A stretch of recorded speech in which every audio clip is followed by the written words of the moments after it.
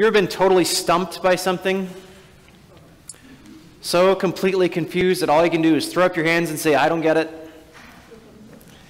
When I was growing up, I remember hearing people at church talk about how they look forward to a time when after they'd left this life behind, they would finally understand those kinds of things, right? I don't hear people say that much anymore. Maybe they still do. Maybe you've said it.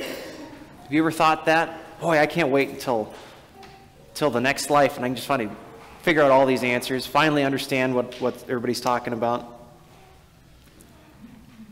I wonder where that idea comes from, that we'll finally get all the answers.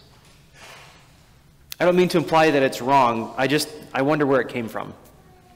I suppose we could get it from Paul in 1 Corinthians when he says, now I know only in part, then I will know fully, even as I am fully known. But truth be told, I don't see that promise really anywhere in Scripture. In fact, if anything, Jesus seems to imply today that kind of understanding is something that is available to us now through the Holy Spirit. Now, I doubt he was talking about differential calculus or quantum mechanics or how many licks it takes to get to the center of a Tootsie Roll pop. But he seems serious when he says that the Advocate, the Spirit of truth, will guide us into all truth by declaring to us the things that are to come. Now, I don't know about you. I certainly don't have the gift of prognostication. I can't even tell you what I'm going to have for dinner tonight. So if that's not what Jesus is talking about, what does he mean? And is that promise for all of Jesus' disciples or just for a few of us? Remember that all this we've been reading from John's Gospel in these last weeks comes from just before Jesus' arrest and trial and crucifixion. This is his last night with his friends. I can almost hear the urgency in his voice as he tries to leave them with some parting words of wisdom, some advice to get them through the rough road that lies ahead. And finally, knowing that what he really wants them to know isn't something that can be taught, he points them to the Advocate who is coming to help them continue to learn those things, to continue growing in relationship with God. Because that's what Jesus does throughout his life, isn't it? He takes what the Father has given him and he shares it with those around him. And it's never been about teaching rules or concepts or tenets. Whether it's showing up to a party with a truckload of the best wine, or engaging in a lonely conversation with a woman at a well in the heat of the day, or supper with his friends, what Jesus does time and time again, what he does his whole life, is offers himself in relationship. And so I find myself wondering if it is in itself, if that relationship is in itself the wisdom, the advice, the hope, the truth, the good news that he wants to share with his friends before he leaves. Not moral codes or creeds, but relationship. Today is Trinity Sunday, a day on which we celebrate an idea rooted in relationship. God as three in one and one in three. That whole concept of Trinity is so hard to understand and even harder to describe. Often the temptation for somebody like me on Trinity Sunday is to use some clever model or analogy to try to explain Trinity, like a three-leaf clover or an apple or the sun. Trinity has always been one of those things that maybe we've hoped that we could understand someday in the next level. But after hearing Jesus' words today, I find myself wondering if maybe Trinity isn't something that needs to be explained so much as it is something that is in itself an explanation. I wonder if Trinity is the model that God uses to explain to us who we are. The idea of Trinity says that God is three separate persons, Father, Son, and Holy Spirit, who are separate but also not separate. They are three, yet only one. There are not three different expressions or perspectives of a single person. Neither are there three individual gods or three parts of a whole. Trying to understand it is enough to drive a person crazy, but only because we don't really know who God is or who we are. We see the world through the lens of separate beings, separate individuals, but what if we're not as separate as we like to think we are? It's easy to look at other people, especially those that we hate or fear or disagree with, and see how different they are from us. What we often fail to see is how alike we all are, even in our different appearances and opinions and beliefs. For all the myriad expressions of humanity, even the myriad expressions of life, it's the same humanity that drives everything about us. We all have the same biological instincts and drives, the same hopes and fears, the same motivations. They just manifest in different ways. I wonder if that sameness is deeper than just something that we all have in common. I wonder if on some level we really are all one and the same, even in our diversity. I wonder if that kind of unity is how all creation was designed from the beginning. Take this poem from Proverbs, written from the perspective of wisdom, who is the cornerstone of all creation. I read this poem and I hear it describing this underlying logic or pattern upon which all creation is founded, something in which God delights from the very beginning. And I wonder if this poem is a poet's way of saying that wisdom, not just general wisdom or experience or knowledge, but that special, that wisdom of God that is the basis of all creation, is the key to experience life as it was meant to be experienced. In the following chapter, Lady Wisdom stands at her door and beckons to passers-by to come in and partake of her rich feast. Meanwhile, Lady Folly entices folks to the same, but rather than offering rich foods, all she has to offer is death.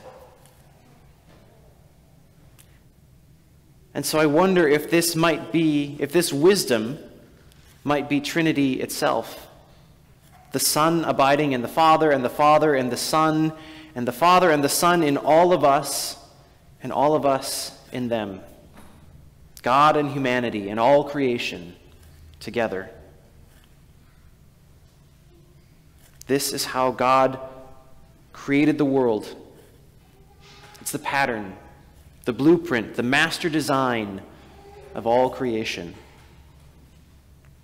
If all of us are created in the image of the one God, the image of Trinity, then that common imago Dei makes us one, not only with God, but with one another.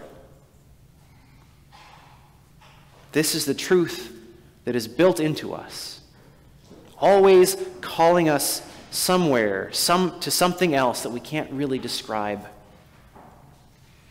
And so I wonder if by choosing instead to live separated, individuated lives over and against one another, divorced from this great unity for which we were created, we've instead accepted folly's invitation.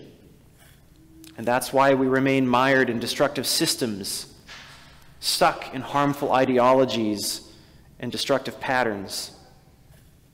Why we remain hungry for something more. Why we hope for a heaven someday where everything is better. If faith or spirituality or religion offers nothing more than a rule for living or means of judging or excluding other people, then I cannot believe that it is in any way what Jesus is trying to share with us.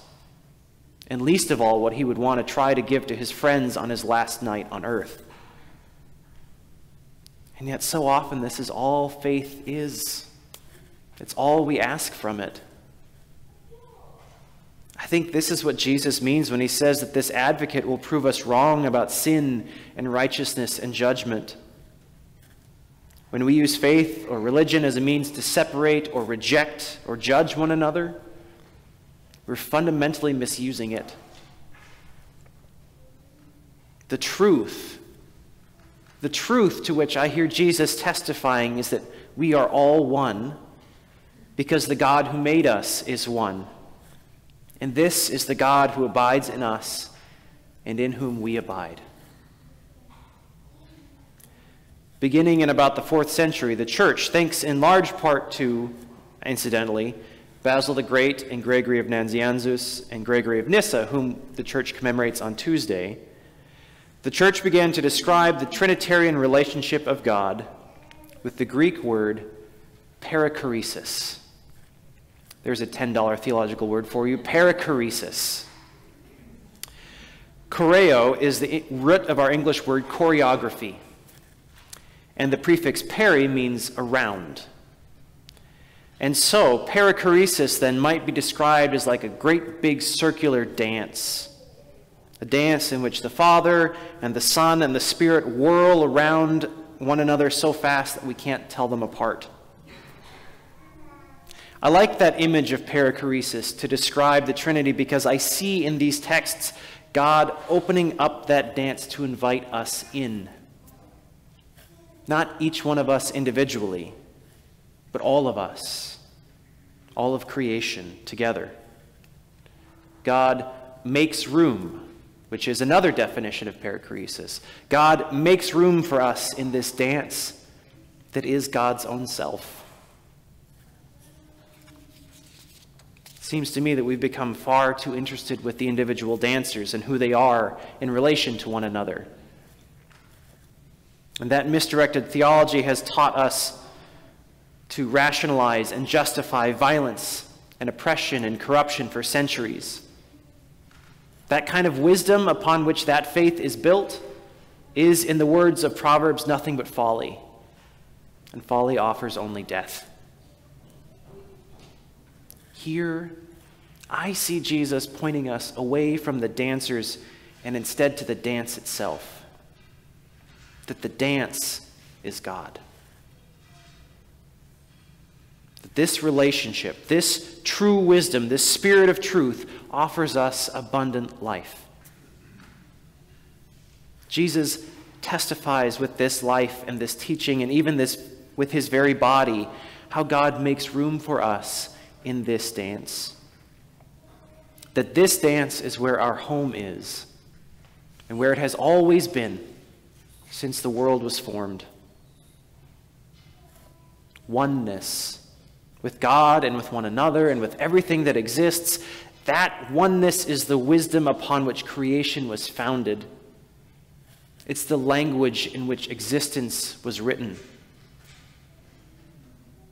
I see Jesus here inviting us, all of us together, into God's self as friends and as co-participants in the eternal dance. The more I read and the more I pray and the more I seek and the more I search, the more convinced I become that love is the wisdom that orders our lives. I can't explain it. All I can say is that it rings true to me. I hear something reaching out to me, like responding to like. Something deep inside me recognizes itself. Love is our substance. It's our source code. It's our essence. All things were created as one, and all things will again be one.